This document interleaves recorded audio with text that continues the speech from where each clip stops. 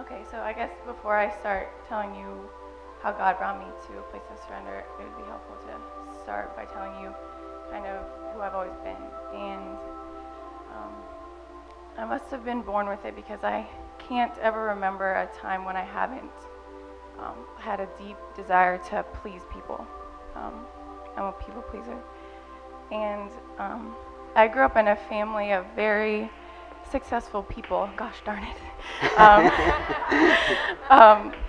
My parents are both very successful teachers and coaches, and I had an older sister who was good at everything. I'm not kidding you. She was good at everything. And I'm so blessed to have been her sister because she taught me how to work hard and what that does for you. But the expectations, whether they were explicitly stated, just always felt very high. And that paired with like my innate desire to please people, it oftentimes like set up a dangerous, I guess, set of circumstances where it was easy to just not feel good enough. And like to stand up here and say that, I feel embarrassed saying that because I was part of a family who like was awesome and supportive and loving, and I never once went without anything that I needed, and a lot of times I didn't have to go without things that I wanted either. But that evil still existed, and for my whole life, I've always struggled with feeling like a little bit of a failure, and like just not I'm not measuring up to whatever expectations. A lot of times the expectations were ones that I put on myself that were a little bit unrealistic, but that's something that I've always struggled with. And I hate to say it, and again I feel like it's almost a little embarrassing to say it, but I mean there are times in my life, longer spans of time, where I could almost use the word that I've really hated myself. And in middle school and in high school, I mean everyone hated themselves in middle school, let's be real. but but it was a little bit deeper than that, I think. And so there's just always been that nagging sense of like disappointment in myself, I guess. And so switching gears a little bit, I've always grown up in the church. I've been going to church since I can remember, and we started going to Fresno Presbyterian Church when we moved here, and then we went to Countryside Chapel in Baltic for a while, and then I started coming here either my sophomore or my junior year, but then Thomas Ellis invited me to come to youth group with Ben my junior year, and up until that point in my life, I feel like at that time, my junior year, when I started coming here, I was probably like at an all-time low with those with those feelings of not liking myself and stuff. And so I started coming here, and just as I made my way through that year and into my senior year in high school, and continuing to come here and just living out the days of my life, I started to feel this sense of just like something wasn't right, because I knew that I wasn't supposed to feel like that, especially coming to church, and I knew that the way I saw faith, there just wasn't something there wasn't something right about it, like because I would hear people talking about loving God and like having a relationship with Him, and the only thing that I knew was like I hated to read my Bible, and I would pray and I would fall asleep like no matter how hard I tried, and like I believed in God. Like I can't remember ever not believing in God and not believing in what Jesus did for me and everything. Like I've always called myself a Christian, but I just felt like I would feel so guilty because these people would be talking about this relationship, and I was struggling to even do the things that Christians did. I was just struggling, and so fast forward, I guess, I started going to Malone. I entered there my freshman year, and my idea of faith was kind of like the way that I saw the rest of my life, I guess. Like you work hard and you do these things, and then you get to have a relationship with Jesus, or then you're saved, I guess. and I know that I had heard before that that wasn't the way it was, but like that's the way I saw life, and I feel like that's how I saw my faith as well. And so, yeah. So then I got to Malone, and I was coming off of those feelings of something just not being right, and by God's grace, I know this now. I didn't realize it then, but He put some people in my life that would then help me like change my life. But my friend Linda was one of them. In freshman year, she was my team chaplain on my basketball team, and then my coach like stopped setting up meetings or whatever. But I just had this. I wanted to keep meeting with her because I don't know, there was just something about her, and I knew that she could answer my questions because I had so many questions, and so she willingly met with me. Like, she invited me over to her house, and she would just listen to me talk, and she would answer my questions, and she even taught me how to pray out loud, so that was fun. So I was real, like, I couldn't pray out loud. I was like super embarrassed, but then we got there. But so yeah, so those first few years of college, I was just struggling. I remember like countless times when we would sit down together, I would just be like, I can't feel God. Like, I'm reading my Bible and I'm praying and I'm doing these things, like I'm going to chapel and I'm singing and I'm listening to Christian music, and I just like, I can't feel God. And I was so frustrated because, again, like you would hear all these people talking about this relationship, and I was just so frustrated because I was like, I'm doing what I'm supposed to be doing, and I can't feel God. And I guess it's important to say, like, all the while, like, I play basketball at Malone, and I'm a student, obviously, and I was working really hard in those things. Like before, I said I was a people pleaser, and like, so it's always driven me to want to do well, like in school and in basketball and stuff. And so that was going on this whole while I was struggling with these questions of faith. And so, despite my frustration, like, I can't remember how many times I had that conversation with Linda, just about being frustrated and not being able to feel God. And I remember, and at the time I didn't realize it, but later on it would come out, like, how important this question. But she asked me, she was like, are you giving God time? Like, are you listening for God? And like, I was like, heck yes. Like, I'm taking 20 minutes and I'm trying to sit and be quiet, but like, and I was like, yes, I'm giving God time. Like, I'm reading my Bible and I'm doing all these things. I was like, yes, I'm giving God time. And I wouldn't realize until later that that wasn't really the point of the question, and that's not really the answer to the question. But so despite those frustrations, I got to my junior year, and my faith had grown. I'd learned so much more about God and about faith and being a Christian than I knew before. And I had grown in my faith, and I felt stronger, and I did feel closer to God, even though I was frustrated. But then I remember this day very clearly. I don't know what prompted me or like focused my mind on like on humility and being humble. I wish I could remember what it was that I was reading or watching, but I can't. But I do remember the day very distinctly because I prayed this prayer about being humble. And I don't think at the time that I really knew what I was praying, because if I do, I don't think I would have prayed it. But nevertheless, I mean, I feel like that was probably the Holy Spirit. I mean, I know it was prompting me to pray that. But I just remember sitting down. It was like a really nice day during the first week of school, and I sat down by my desk, and like the sun was shining in, and it was just all good. And I prayed, and I just asked God to humble me. I was like, God, please humble me so you can work in me. Like, kind of get me out of the way so you can work in me. And that became my prayer for like the weeks to come. I was like really devoted to that prayer for some reason. And at that time, like, things were going pretty well. I was a student, and I was getting pretty good grades, and I was excited about my classes and everything. And in basketball, I came off kind of a shaky year my sophomore year, and I was doing much better, and I was confident about like heading into the season and everything. And I was dating this boy, and he was pretty cute, and I liked him, and things were going well. And so things were just going pretty well for me. And then as the days got shorter and the temperature got colder and fall came, the tide started to turn a little bit, and things started to not go so well anymore. So I was taking this theology course at Malone and this world politics course, and they were so reading heavy, and I don't know how to skim. That was a skill that I was not blessed with. I cannot skim. I have to read every word or I don't get it.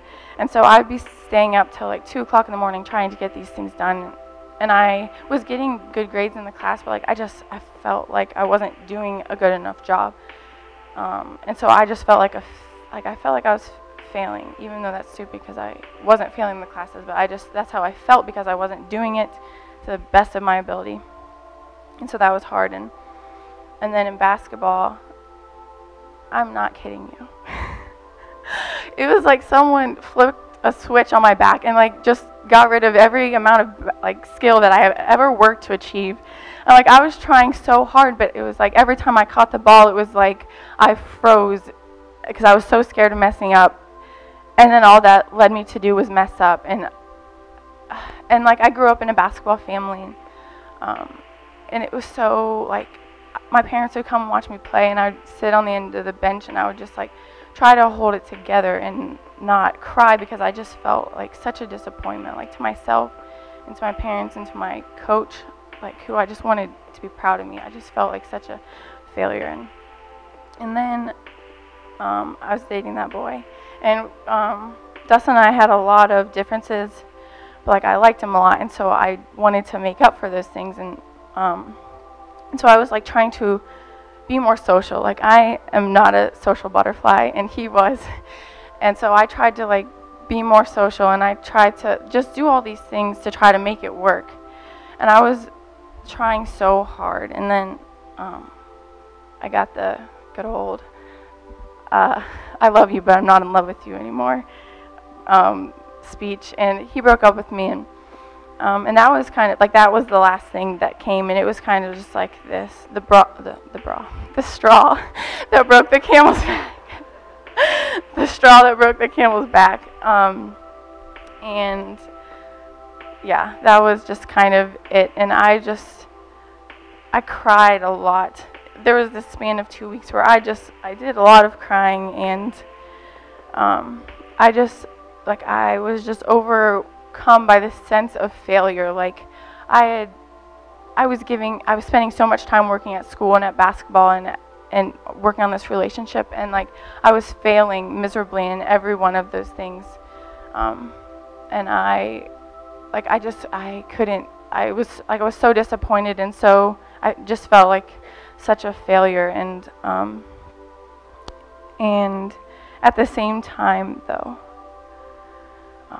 I had this group of people surrounding me, like Linda and my teammates and my family, who just kind of wrapped me up in the biggest hug, and I felt so loved. Despite I feeling like such a failure, I felt so loved, more loved than I have ever felt during that time. And I felt loved by those people, but I also just felt so loved by God. By the grace of God, I was still able, I prayed so much during that time. And I felt God's presence, and I felt His love for the first time. And that sounds weird, but I never felt it before. And I realized then what Linda was talking about whenever she asked me, are you giving God time? Are you listening for God? And I didn't love God more than I loved basketball, or more than I loved my relationship, or more than I loved school. I was serving those gods in my life. I had made them idols, and success in those things, those were my idols. I loved God, but it was I can control these things. I can work towards these things. I can see the success in these things. And that was so important to me because I wanted to feel like I was doing a good job. And I was just serving those things. And I was seeking God, but not before those things. I felt like I was. I was yes, I'm giving God time, but I was serving those gods. And not God. I didn't love Him most. And then during those 2 weeks, my heart was broken in a way that really stunk, but then in the most beautiful way, because I just realized how broken I was and how much I let God down. But at the same time, like, he was waiting there for me. Like, he had brought me to that place. He humbled me, like I prayed. That was one prayer that he did hear, and I did feel him or hear him speaking to me about that one loud and clear. But he humbled me, and he brought me to my knees and showed me all of my brokenness, like laid flat out. Like, there was no blurry vision. Like, I saw it all. I was a failure at these things that I was trying to control, and I did not love God the most, and I was broken, and I realized it, and it was such a heavy burden. But at the same time, I felt so loved, and there was this God there waiting for me to come back to him. That's what he was like, Sarah, you haven't been waiting on me, I've been waiting on you, kind of a thing. And I just was overwhelmed with a sense of love, and like, it was that drove me to surrender. I remember the day. I know I only was supposed to have 10 minutes. I feel like I've gone over. But I remember the day. It was after my world politics class. Before the class, I had like spent like 10 minutes on my futon just crying. It was just a bad day, and I prayed that God would give me strength. Like, I just kept praying because I didn't know what else to pray, and I went to class because I had to go, and then I walked back to my room, and I felt this peace, and I came back in my room, and my roommate was gone, and I just sat there on the floor, and I just started crying. But this time they were tears of joy because I just felt so loved, and I just asked God to take it. Like, I didn't want to hold it anymore because I made a mess of it whenever I did. Sorry. And that was a day that changed my life, because since then, like, I wish I could tell you. I wish you all knew me better, and could see. I mean, maybe it's not visible, but I feel like it is. Like, I just feel like God has changed me. I just feel like my capacity to love people is so much greater. Like, I love everybody. And I didn't used to. Like, I used to be kind of mean. And I just, like, I never liked to leave home. And, like, now I just want to go. Like, I just want to go wherever God wants me to go. And that's not me. And so, like, I can't tell you enough, or, like, tell you strong enough, like, how awesome it felt to do that, and then, like, to see God be faithful to it, because he has. And, like, I wish that I wouldn't have strove for so long, because it was exhausting, and I still struggle I still struggle with so many things, struggle not to surrender. But at least now I know that, like, that God is there with me, and he's gonna bring me out of those things. Like, I know that. I know that I'm still gonna struggle, and it's okay. So I know I'm over, so I'm gonna be done. I'm sorry, people down there with junior church and nursery. I'm sorry. Okay, I'm done.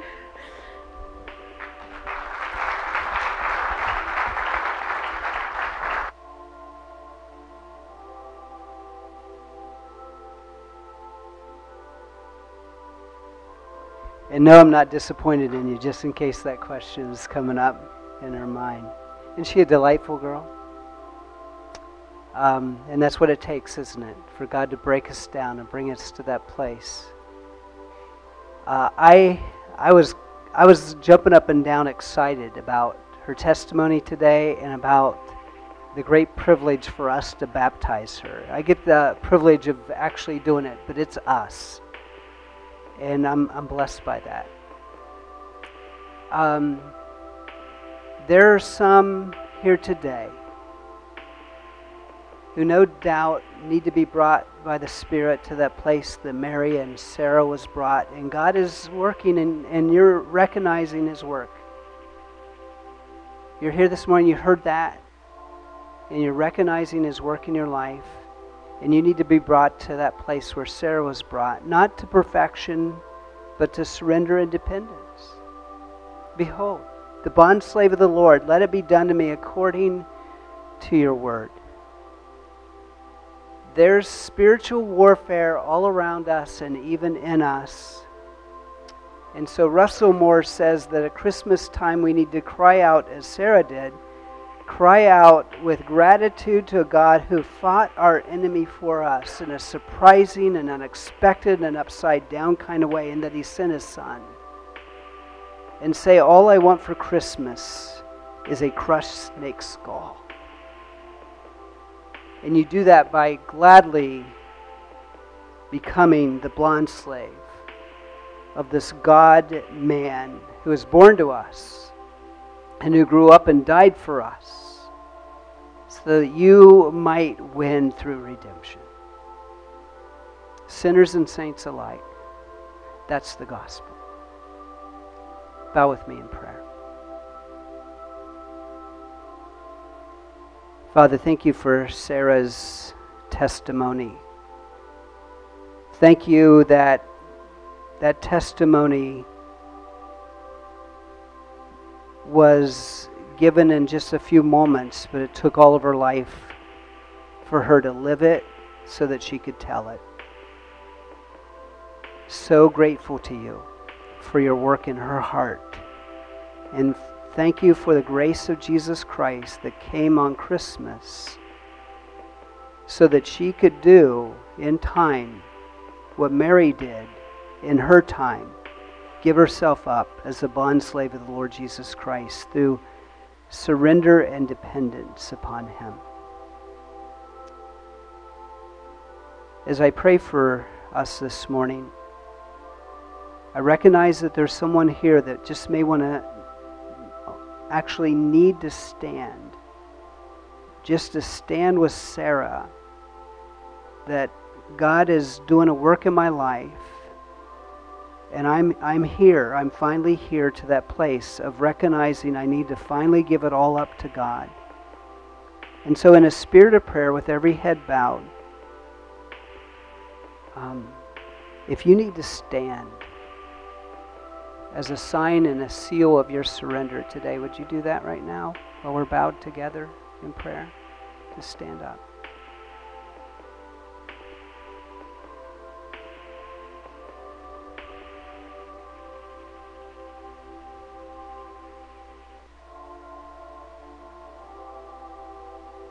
Father, thank you for those who stood. I'm so proud of them, and I know you are so pleased.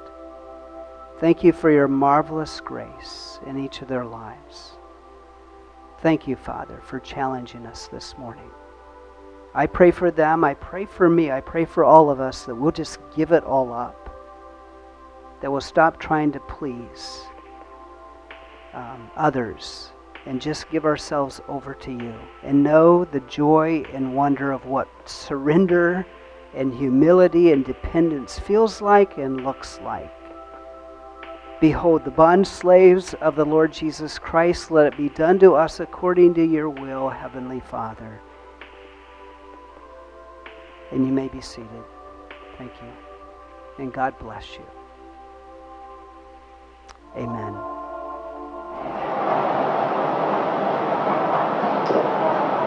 I just want you to know, in the presence of God and in the presence of these people,